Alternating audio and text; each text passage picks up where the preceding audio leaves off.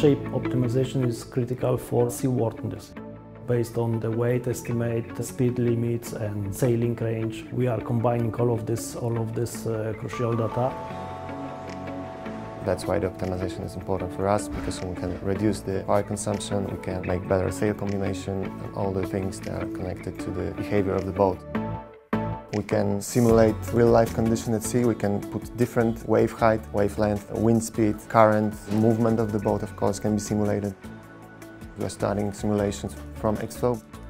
We see the water pressure, the areas where the drag increases. It shows us on a scale the colors, simple as that. If it's red, we have to do something about it, or we don't have to do anything about it because we know that it's safe. We can set the wind speed to 14 knots, 40 knots and see how, for example, sail combination reacts to the speed change. Apart from the boats itself, we do some other parts like the stabilizers that reduces the movement going up and down. It gives us the result quickly, it gives us endless combinations of parameters we can modify.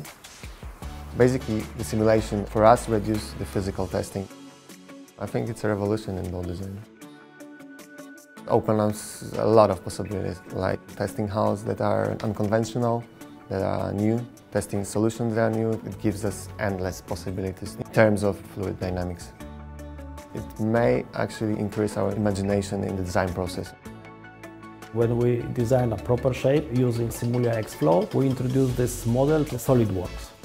We got one model used by all of the disciplines. It's easier for us to coordinate all of the interior or construction elements of the hull in one model. People can cooperate and they can work faster and more precise. So it is very, very profitable for us and help us to speed up the design process and to avoid any revisions to the documentation, so production is going smoothly later on.